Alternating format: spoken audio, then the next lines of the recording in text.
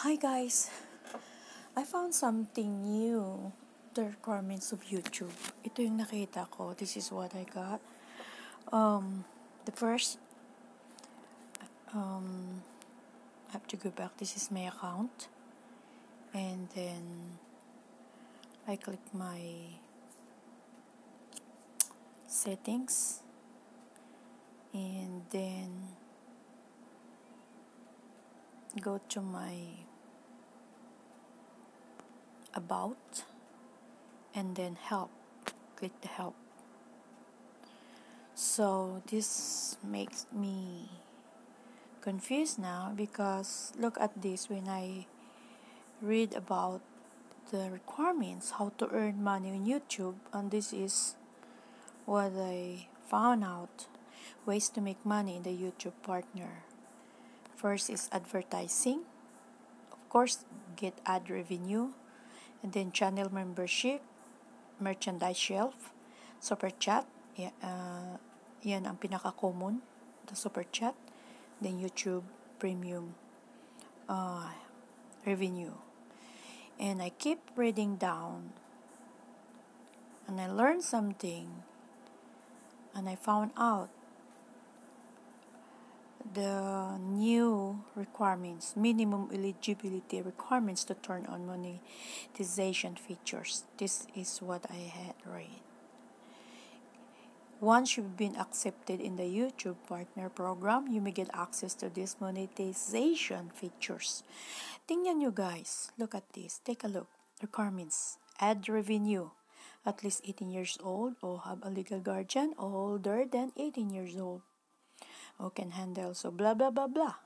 Then, channel membership, at least 18 years old and have more than 30,000 subscribers. Oh my goodness. We can even get in 1,000 and now this one 30,000. This is ridiculous. And another thing is merchandise. 10,000 subscribers, the same is 18 years old. And super chat, be at least 18 years old, live in a country, region where super chat is available. Okay, so guys, this are requirements now. It's getting harder and harder. How can we get this 30,000 subscribers? Look at this. So guys, this is from the support. Let's go back. Oops, hold on. I have to go back.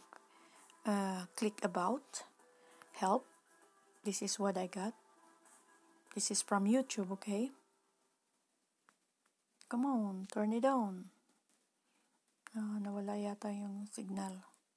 Anyway, so dito yan nakikita yung balik na tayo. Okay, let's go back to my account and click settings and about, then help. So, dito mo makikita lahat yung gusto mong malaman sa requirements to be a part of the monetization features. So this is the minimum eligibility. Keep in mind that each feature has its own requirements. Some features may not be available due to local legal requirements, okay? So this is, guys, if these things had been changed, I don't know, we're too late. So, nakakatakot. Na-worried na tuloy ako. Kaka-graduate ko lang, tapos ito na, oh. Tingnan mo. 18 years old. Oh, more than 30,000 subscribers sa channel membership. And then, pag kumita tayo sa merchandise, 10,000 subscribers. So, sa super chat, yan na. So, this is the requirements. And the minimum eligibility para kumita po tayo. So, dito naman, ways to make money in the YouTube partner. Ito yun sa partner siguro. Ito na yun. Ito na yung mga common super chat, something like that. Oops, what I got. Hold on. So, guys, hindi to gawa-gawa lang, ha? Hindi to gawa-gawa lang. Manage super chat and super stickers. So, anyway. So, Dito yan makikita sa account niyo. Click nyo lang. Once again, this is Mamila. So, gusto ko lang i-share sa inyo yung nakita ko. So, ayan, dito yan sa help. Once again, ano natin. Oops, ano ba yung nangyari? Ba't ganito? So, anyway, nawala, natuloy yung kanina. Asa na ba yun? Basta yun na. Nawala yun. Siguro, i-refresh ko ulit. About, answer.